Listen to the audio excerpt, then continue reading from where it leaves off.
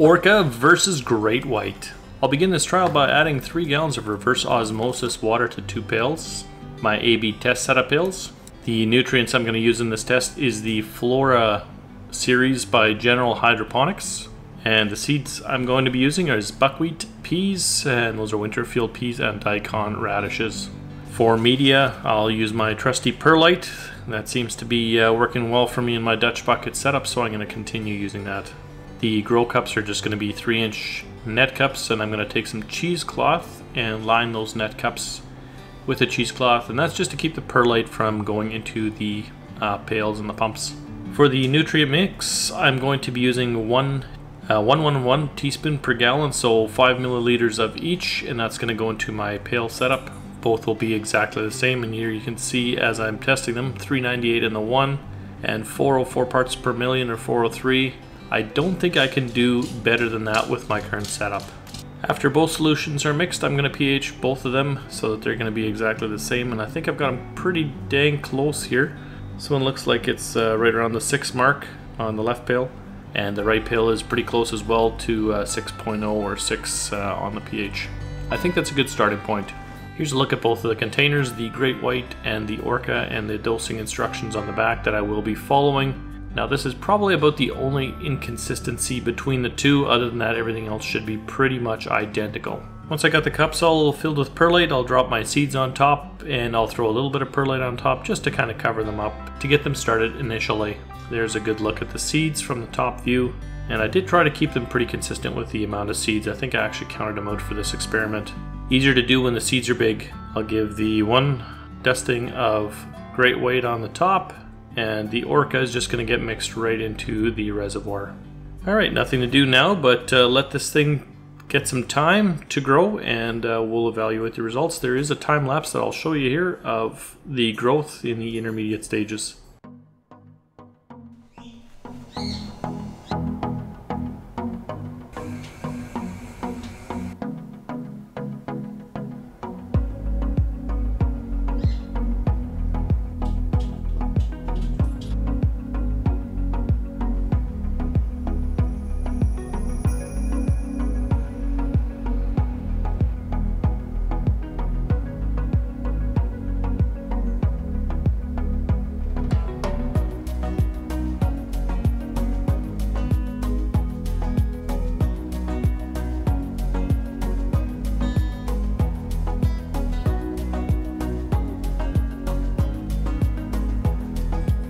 As you can see, this grow went longer than I typically let a grow go.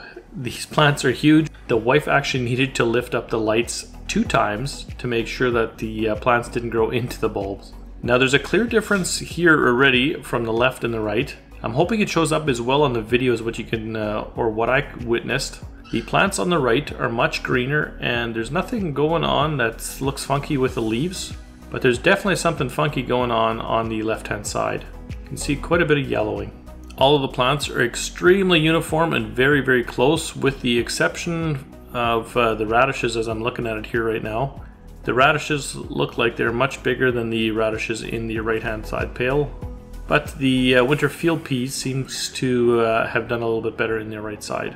Quality of plant wise right now, I would say the plants in the right pail all seem to have better looking leaves. Structure and strength is pretty dang identical on both sides.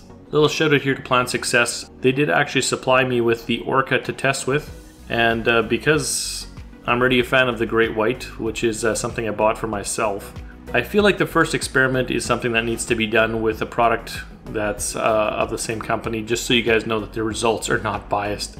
I really don't care which one wins, and I'm happy to switch if Orca is better or Great White's better, or vice versa, or different brand names from different companies. I'm not really brand loyal at all. I just want what works best for me, period.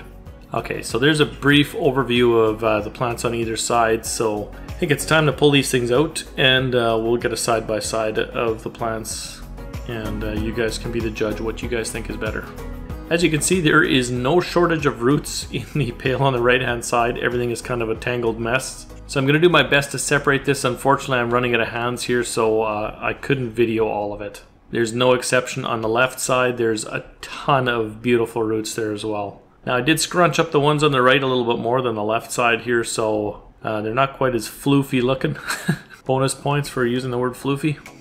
Anyway, I will say though the radishes on the left pail are noticeably larger than the ones on the right. That is very apparent, and you can see that as well in the video here.